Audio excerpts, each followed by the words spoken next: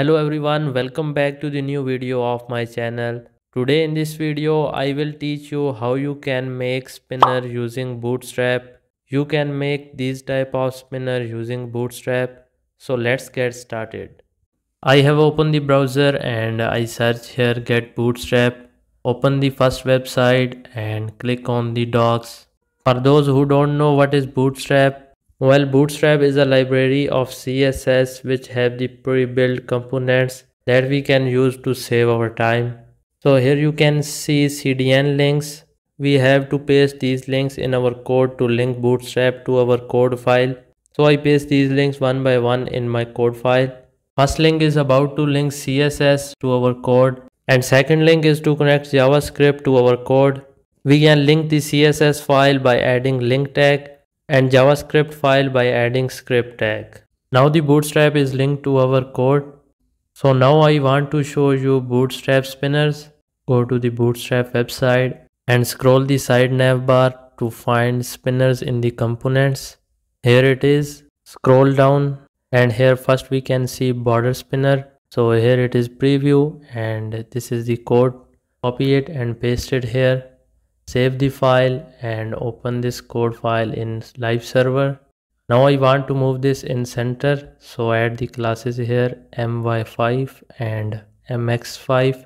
This will give the margin from y-axis and x-axis. Now you can see loading spinner. So this was the first border spinner.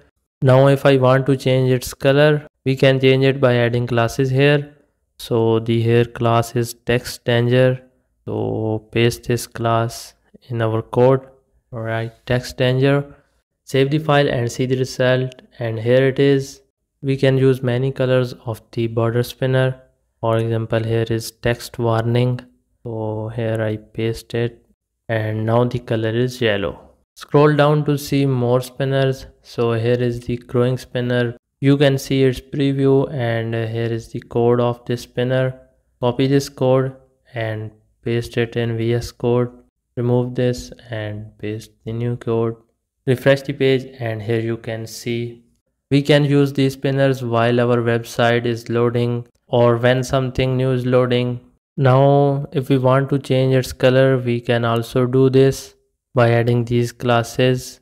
Okay, so I write here text success. You can see the changing has been applied, and if I write text info, then the color will be blue. So you can use many colors of these spinners.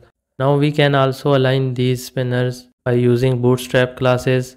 So here is the first method, margin. You can give the classes mx5 if you want to give margin from x-axis, and if you want to give margin from y-axis, then you can add my1 2 3 up to 5. So I have already tell you about this. Now move to the next alignment option. So this is the flex, and we can add these classes to move our spinner at center.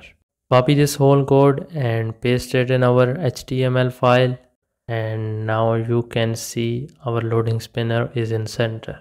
Now if you want to see loading text at the left hand side and spinner at the right hand side, you can use this code. Replace the new code with the existing, see the result, and here it is looking good. Now move to the next loading spinners. So here is the spinner with the name size. We can use both border spinner and growing spinner. Paste the code to see the result. Open the file and here it is. Now the most interesting is you can make buttons using loading spinner. So this is the one I like very much. So I want to show second button, that is loading text and a spinner.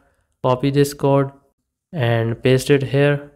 Save the file to see the result, and it is looking good. If you want to add separate spinner along with this, you can copy the whole code and paste it in your file.